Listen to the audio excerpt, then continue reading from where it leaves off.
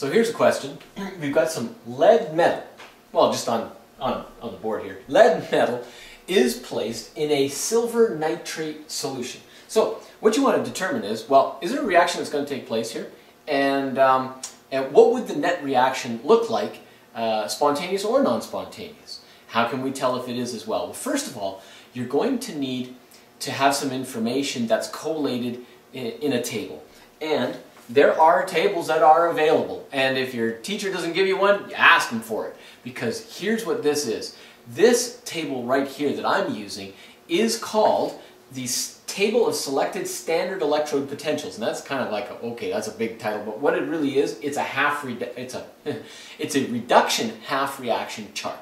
And so what's listed here is all kinds of crazy half reactions that occur. And really, this is just like a top 40 greatest hits kind of a chart right here, because the list is almost endless of all the different types of chemical reactions that occur on this planet where electrons are gained or lost. Now, this chart right here writes everything as a reduction half reaction and ascribes to it what we call a voltage. That's a potential difference, and it's called an E value or an E naught value under standard conditions of 25 degrees Celsius and 1 atmosphere of pressure.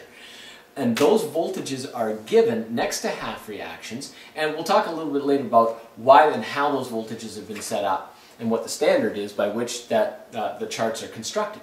But here's what you do when you're given a sentence and it says lead metal is placed in a silver nitrate solution, and you want to write a net ionic equation to determine the spontaneity of the reaction.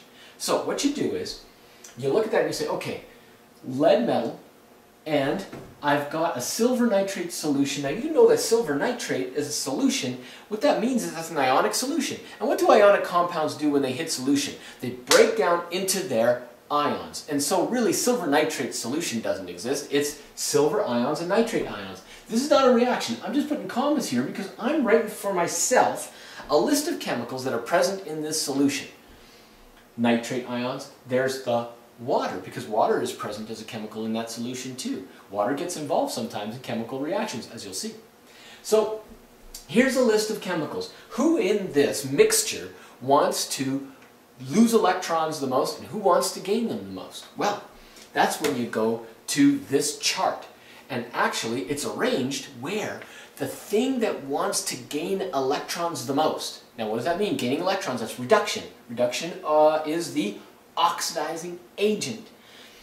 The strongest oxidizing agent is generally listed on the top left-hand corner. Which, and by the way, all the voltages go from positive to negative. There are some places in this world where they actually rank the voltages from negative to positive. And then what you have to do is reverse everything that I've said. What a hassle. Just start with the positives on top and put the negatives down below and quit confusing people. And somebody, just make this a standard on this planet. Anyway. The positive, the one that has the highest positive voltage as a reduction potential and is the strongest oxidizing agent pretty much on every chart anywhere you're going to look is fluorine, F2 gas, top left-hand corner, strongest oxidizing agent.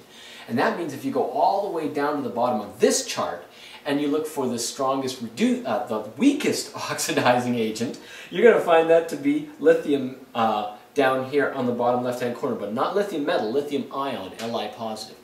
And everything in between is ranked in order of what is a stronger reducing or oxidizing agent than something else. So the oxidizing agents are listed in terms of strength, going from strongest to weakest down the left side.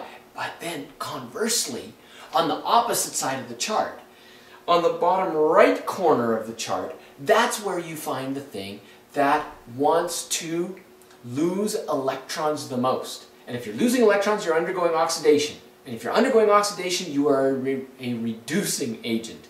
A reducing agent. So that means that the strongest reducing agent's on the bottom right-hand corner, and that's lithium metal. That's the one that wants to get rid of its electrons the most.